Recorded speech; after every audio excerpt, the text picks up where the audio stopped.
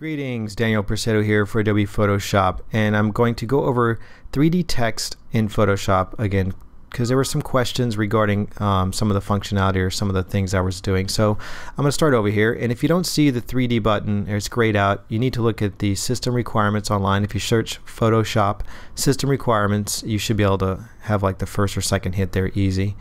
I'm going to go ahead and put the text tool down, lay down some text here. It's really tiny, so we're going to blow it up really large here so we can see it. And I just clicked on the option bar and just dragged it with shift. Now I'm going to move this here.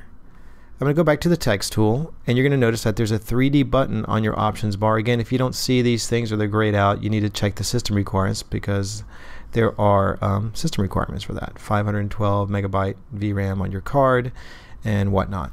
But anyway, so then if you see the 3D button, you can just click that button and it'll change this into 3D, or you can change it here, 3D extrusion, or from the menu, new 3D extrusion from selected layer. There are different ways to do this. It's going to say, do you want to go to 3D workspace? I'm going to say no to this right now because I have my workspace already the way I like it. And there you go. Now if I undo this, I can just go back to the text tool and I can click that 3D button.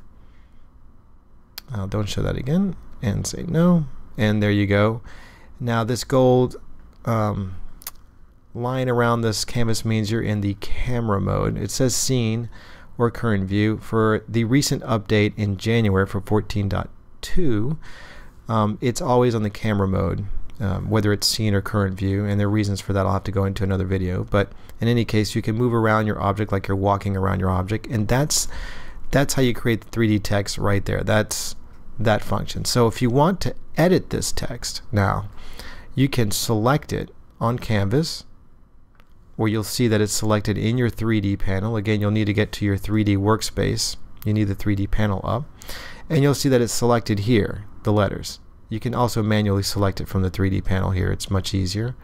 And you'll notice that the properties change. There's a properties panel. You'll need that up as well. So you can see whatever you click here, there's a property for these functions down here, these selections. And in this case, I selected the 3D text, and there's an edit source button. You can go ahead and click that edit source, and it's going to open a smart object. These are smart objects. They're just like you create smart objects in Photoshop. They're PSB files, and you can edit this, and I can say DP now, and I'll go ahead and hit the checkbox here to commit that. So now it's there, and I'm going to save it. Now let's go ahead and let's arrange the windows so we can see them both there. And I'm going to shrink this one a little bit. Here I go. There we go. Well, it kind of defeats the purpose. But there you go. It updated. Let's move this window. Let's move the object so we can actually see it a little bit here.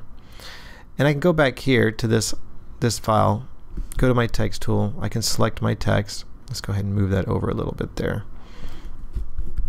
And again, I can hit Command Enter or Control Enter on the Windows, Command Enter on the Mac, and it'll commit that.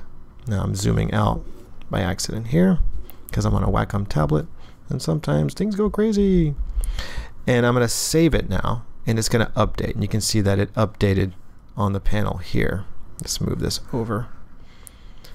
And that's all you have to do to save it, and you can close it out. It is a separate document because it stores the text in a separate document, and it reads it back in and transforms it in the other document here. And that's the way it works. So if you have any questions, please leave some comments in the channels, and I'll try to get to them as soon as I can. And thank you for watching.